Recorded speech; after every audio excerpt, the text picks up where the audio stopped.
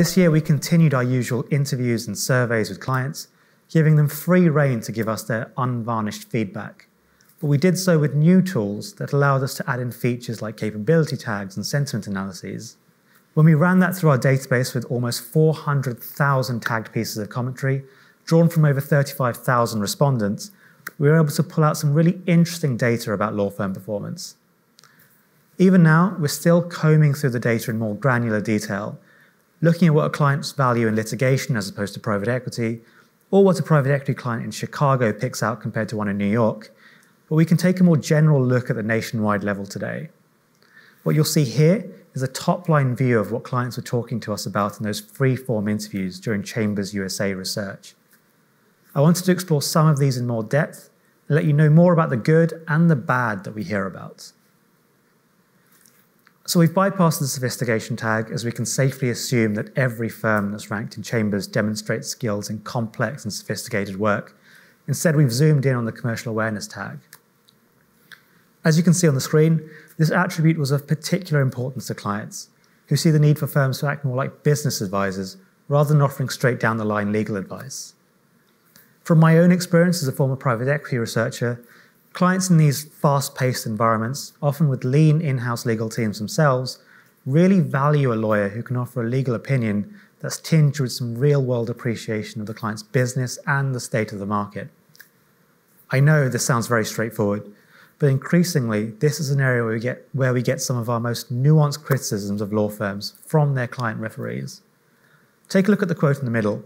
Clients will very quickly pick up on issues with commerciality and just as quickly tell us about it. But as I mentioned, we were able to pick out the firms which clients consider the best performing in these areas. And I can tell you that the firm which received the most positive feedback for its commerciality was Latham & Watkins. We'll go back to the overall picture and we'll take a look at the cross-border tag. It might be small, but a large amount of the biggest in-house clients that we spoke to were increasingly pointing out the strength of integrated teams across multiple international jurisdictions. The biggest clients who face complex regulatory requirements, for example, increasingly prize expertise in the US, Europe, and beyond. And the boom in outbound investment late last year saw a lot of feedback praising transatlantic strength. We can see the proof of it in the legal market today when you look at the rampant expansion of firms like Freshfields and Allen & Overy, alongside the geographical expansion across the globe from traditional US firms. We can see that a lot of big players are betting on their international pedigree to win big clients. I think you could all have guessed which firm would have received the most positive feedback here. I think every client of Baker McKenzie that I've ever spoken to points out the sheer breadth of their resources and talent in almost every major business center on the planet, a snippet of which you can see on the screen. Let's go back to the big picture. The next tag I wanted to look at was delivery to budget and value for money. We've been asking clients about this for years at Chambers, but over the past few, we've seen a real evolution in how in-house clients see value for money, and it's not always in a positive way.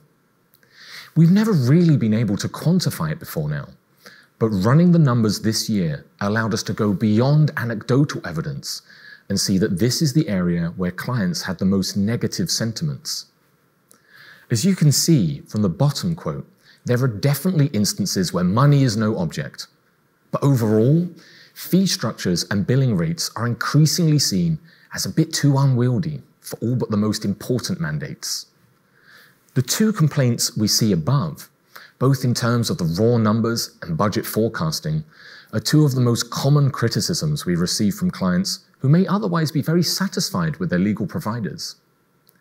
What we're really interested in is whether this leads to a bigger flight to mid-market firms for those slightly more straightforward matters, and what a potentially smaller pool of work does for firms who price themselves at the top end of the market. We'll be watching that with real interest going forward. More positively, however, there was some great feedback around firms offering alternative fee structures or making an effort to slim down the amount of time billed to their matters. That's obviously something particular to each firm and not something that we will ever release to the wider public.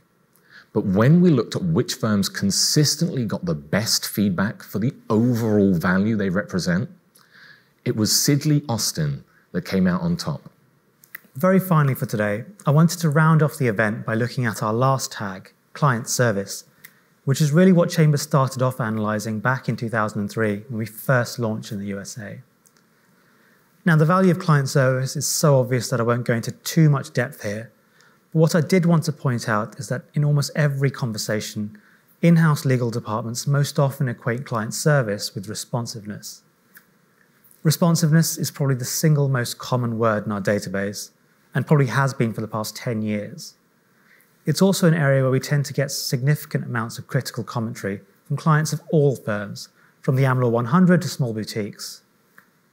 The majority of clients that we speak to want a constant channel of communication on the status of their matters. However, there's always going to be a bit of tension here, given the attorney on the other side would probably receive even more criticism if they spent their time and their billing increments on a detailed update.